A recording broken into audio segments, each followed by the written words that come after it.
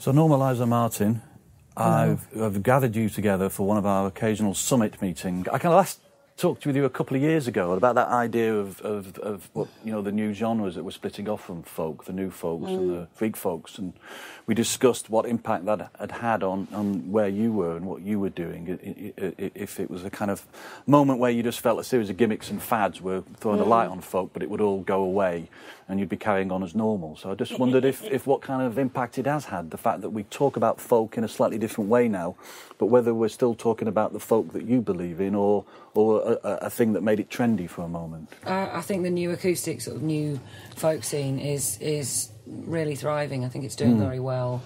There are festivals specifically for that kind of thing springing up all over the place.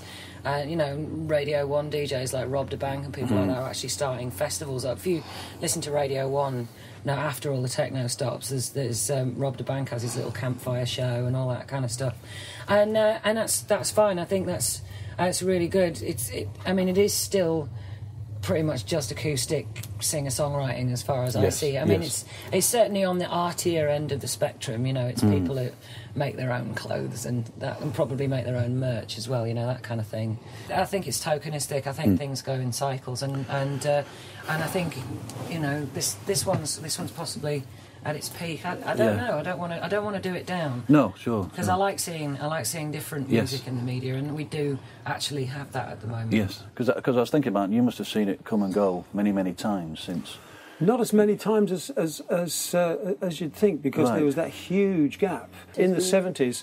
People were really, really indulging. I can remember doing a particular club summer. I don't remember where it was, but I had a bit of credibility outside the folk scene, so there were people coming to see me, and this club sat in a circle facing inwards. Yes.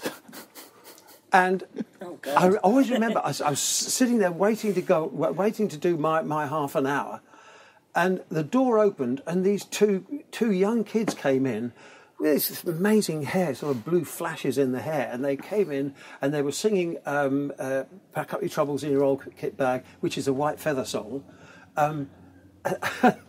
They looked at each other and they went, very quietly, and they crept out of the door and they shut the door really quietly, and you heard this. And I remember thinking, there goes, there's another the next generation. And so you had for 10, 15 years. Yes. Why do you think there is this thing that I think is dissolving to an extent, but that cultural approach to the word folk, that it was a kind of depressing word, a dirty word, if you like, from the mainstream, that somehow it was about history, it was about politics. If people said folk, they would sit there and go, and which is a really silly thing to do, because it's just a tool, and it's not just the folk scene that uses it. Opera singers use it. Pavarotti used it, and various. I mean, there's a vase in the British Museum that's from Persia or something, with somebody singing that's got. It is a tool. It helps you hear yourself better. That's all. Yes. And but you only had to mention the word folk, and everybody would go. Ooh. Yeah. That was the time of the punk as well, and punk scene really was the scene that I think. Well, it should have been the values. It should have been the values. It wasn't a way, because it was very English. Well, that's exactly. But I mean, the folk scene should have agreed with them. We did a lot. Yeah, you did. But and a lot of the clubs wouldn't. You'd ask Billy Bragg, and people like Elvis Costello, who wanted work at that time. Yeah. The folk scene wouldn't touch them, which is a real shame. They could not get gigs in the folk scene. Something about folk that for me celebrates that side of the English and the British that's so important and gets constantly threatened by the commercial world. And it's not just the working class side. It's not just continuity. It's not just telling us stories about our past that everyone almost seems embarrassed about. But there's also the magical side and the mysterious side. I think is really, really important. The other thing too is you mentioned it is working class music. It is. And don't you think around about the 80s and the 70s and the 80s, people in the working class they became very confused about what their position in society was. Yes, yes. And also, I guess, a deepening confusion about what it is to be English as well, I guess. Yes, we started to sing the song Coal Not Dole. And when we introduce it, I always say it's the 25th anniversary of the miners' strike, and the gasps in the audience, but people go, because they don't realise that it's 25 years since it.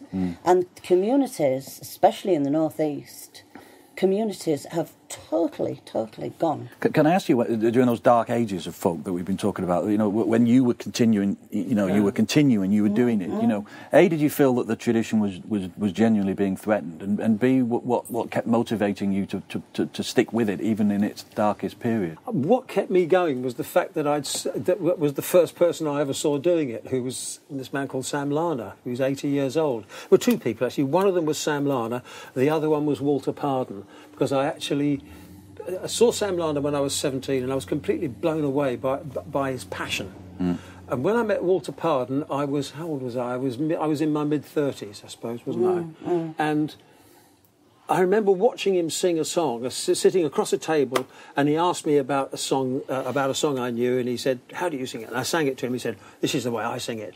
And he leaned across the table and he started to sing, and as he started to sing the song, every single hair on his arm stood straight up in the air. And I remember thinking, bloody hell, I hope I feel like that when I'm in my mid-60s, and I do. Yeah. I'm in my late 60s now. I feel exactly the same way. Yeah. And what kept me going was the fact that there was always something new to find out. Yeah. You know, this is an endless seam. Absolutely endless seam. You always find another way. There's always somebody else doing something in a totally upside down way. Yes. And it's something they've thought of out of thin air.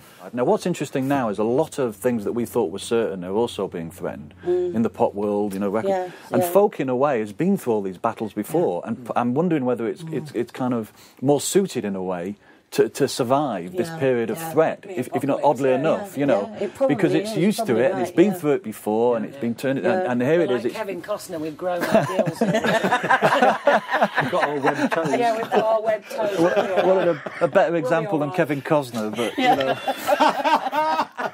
But that's the thing. I was just thinking, if you've, you know, like with Topic surviving 70 years, you feel that Topic's more likely to survive another 70 years than some of the ones that, you know, the more of the commercial ones, you know. Topic has to, when they record anybody, Tony just has to sit down and say, right, am I going to make the money back from this? What am I going to do?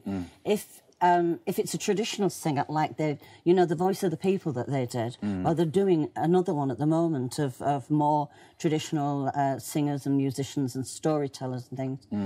Now he won't make a mint out of that, but a Martin Simpson record or a June Tabor record, or dare I say it, a record from us, he'll break even. He will make something out of it. He'll make something for it. Yeah. And that has to go to the traditional stuff. You're talking about value in a way, and talking about that idea that you're continually kind of being critical of your own repertoire in a way to give it longevity. But I am interested ultimately what you think the value is. Well, for me, a song is like, a traditional song is like an old piece of furniture, you know. It's been polished, it's been loved, it's been changed, maybe it's been, over the years. And it's there, and it's beautiful, and it's passed through so many people's hands. It's like we said before, it's a miracle that music has survived, and I respect the fact that it has survived. Yeah. It's not just respect for me either; it's enjoyment. I mean,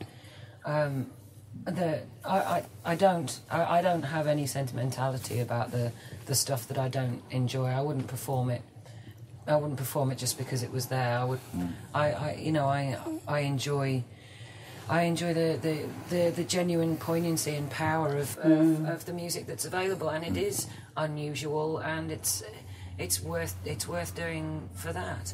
And also, I'm a little bit less concerned about this now than I was, but in the search for an English identity, I think our old music, the music that we have loved over the years, that our grandparents have loved and their grandparents have loved, actually can't help in the search for a positive English identity. I think that's very important.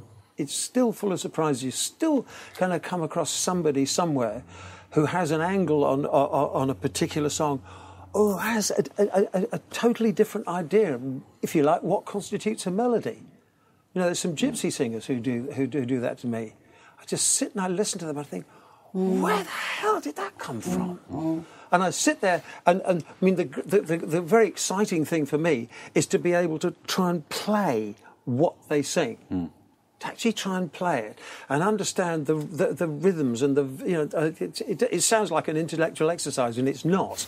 It's trying to use your intuition, trying to use your feel for the thing, trying to get deeper into the feel of the thing. It's intuition. It's how people respond to intuition. It's what people do when they're inspired, how people express themselves, and how many thousand ways there are for them to do it, how they find another way of doing it, and how it's a real thrill. That's what ordinary people do. That's how they express themselves. You can't beat it. Yeah. No, absolutely.